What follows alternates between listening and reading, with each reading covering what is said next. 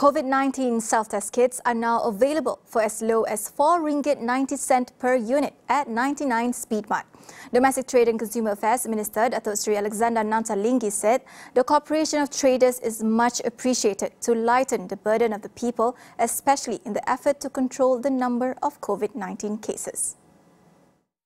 Nanta said the opening of various economic sectors, employment, schools and education institutions would push the demand for COVID-19 self-test kits.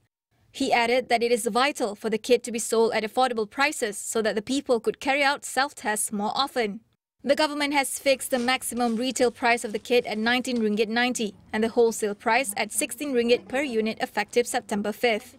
The Domestic Trade and Consumer Affairs Ministry had allowed 7,302 premises nationwide, such as supermarkets and chain stores, to sell COVID-19 self-test kits approved by the Health Ministry and the Medical Device Authority. Earlier, the COVID-19 self-test kits received conditional MDA approval to be sold at selected clinics and pharmacies.